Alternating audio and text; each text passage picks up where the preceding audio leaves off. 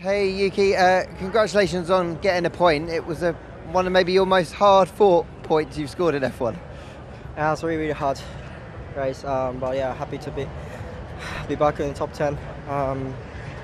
Yeah, I mean, we shame that last compound in hard tire I was pretty much slower than I expected, but until second stint with a medium tire was really good, so it was really positive. And yeah, I would say, yeah, I'm really happy, and I would say mainly I'm glad that I'm able to score points, and thanks to the Mr. Mate sheet that I passed away yesterday, able to bring him at least a little bit of a positive, and yeah, I'm pretty happy.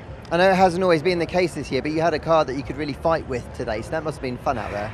Yeah, it was really fun until second medium compound, but yeah, I think until then was really enjoyable, and I didn't expect, to be honest, like that much of pace. But yeah, definitely very positive that I able to score points in the end. Yeah.